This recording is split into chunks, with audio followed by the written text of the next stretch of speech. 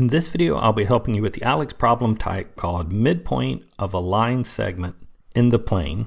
We're asked to find the midpoint, M, of a segment going through the points P and Q, and our midpoint formula is that the midpoint coordinates will be the average x, which is x2 plus x1 over 2, and the average y, which is y2 plus y1 over 2.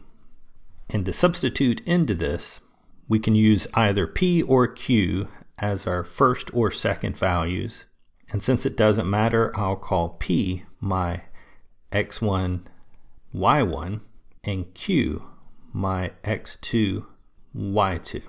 So using this formula, the midpoint will be, I start with x2, which here is 8, plus x1, which here is 0 over 2, and then I would need y2, which here is negative 2, plus y1, which here is minus 6 over 2.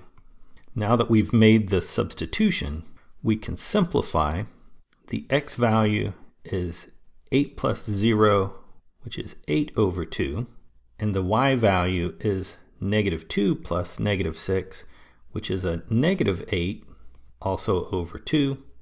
So our midpoint is 8 over 2, 4, and negative 8 over 2, negative 4.